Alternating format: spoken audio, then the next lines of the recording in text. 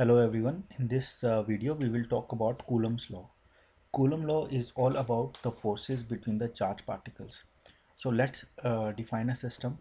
If we have two particles, one particle has a charge of q1 and second particle has a charge of q2, then the force can be defined between the two particles, and that force will also be a function of distance between the two. So before I define Coulomb's law, let's think about the system and guess what we should already know about the system. So as we know that it seems pretty obvious that if the charge on the particles will be higher, then force should also be higher, right? So if we talk about the force, then force should increase if q1 increases or q2 increases, right?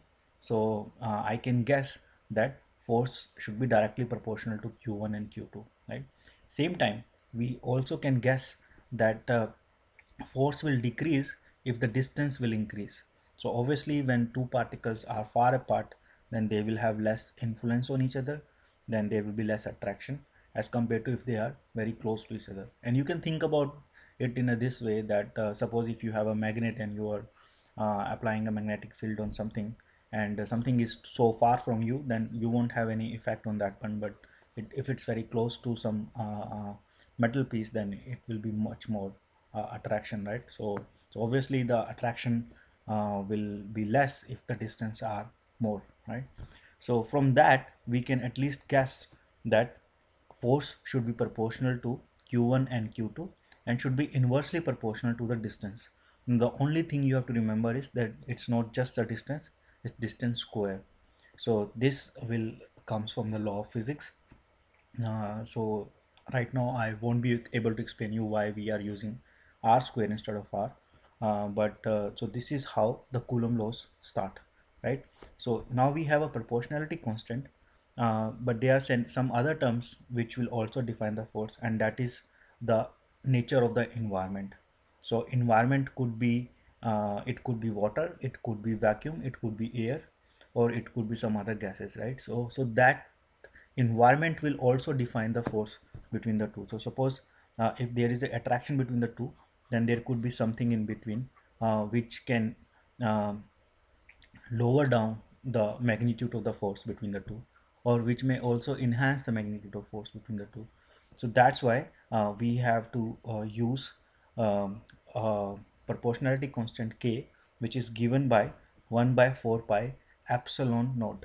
So here epsilon naught is the standard uh, uh, definition of the environment. So it's called permeability, but it's defined for the vacuum where you don't have anything between the two particles. Then this term is given by 9 into 10 raised to power 9.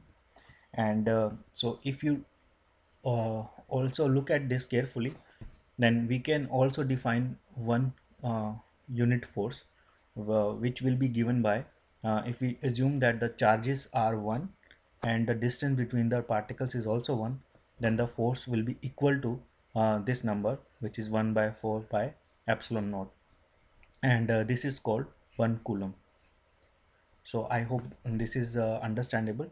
So now if we change the environment to something else, then this epsilon will change, and we always define that epsilon relative to the epsilon for the vacuum, and that will give us like easier calculations. So the law of physics or the books of physics have been written in this way that epsilon is also always defined in terms of its relative number compared to the vacuum.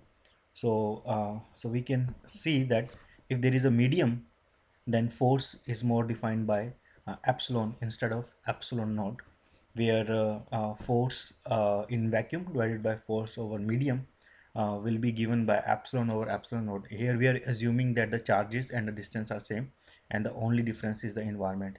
So and that will give us a relative epsilon r, or relative epsilon.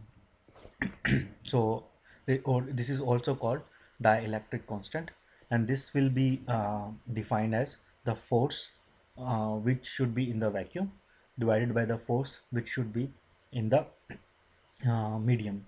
So as we know that the medium should may have less force. Suppose if it's something which can lower down the force between the two, so the vacuum force should be higher, then epsilon r should mostly be greater than 1 in most of the cases. So so this is what defines a Coulomb law.